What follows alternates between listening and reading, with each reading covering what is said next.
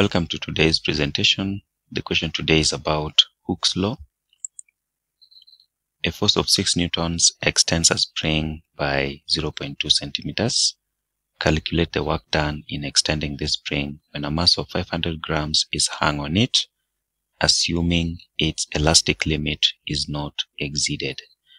Now, this statement here simply means that the spring obeys Hooke's law, that is, assuming its elastic limit is not exceeded. So, the work done in stretching the spring is obtained as a half Ke squared, where K is the spring constant and E is the extension. Now, before we apply this formula, we are going to determine the spring constant and extension as a result of the 500 grams mass. So, by Hooke's law, spring constant is given by the stretching force over the extension, and here the stretching force is 6 newtons. We are told it extends a spring by 0.2 centimeters. So the stretching force 6 newtons divided by the extension. So we have 0.2 centimeters. I'll convert it into meters. So dividing by 100, we have 0.002 meters. So when you divide this, we get 3000 newtons per meter. The next thing is to determine the extension by the mass 500 grams.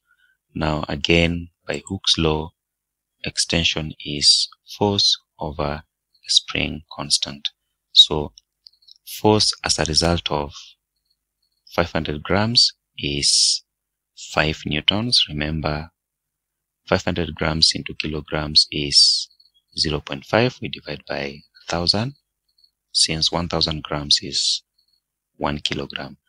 So we'll have the force there as 0.5 times 10. Remember, 10 is the gravitational field strength. And then we divide it by the spring constant, which is 3000. And this should give us 1 over 600 meters. Now, given that we now know the spring constant and we also know the extension, we can now apply this formula here for work done. So we say work done is a half times the spring constant 3000 times the square of the extension 1 over 600. And that should give us 0.004167 joules.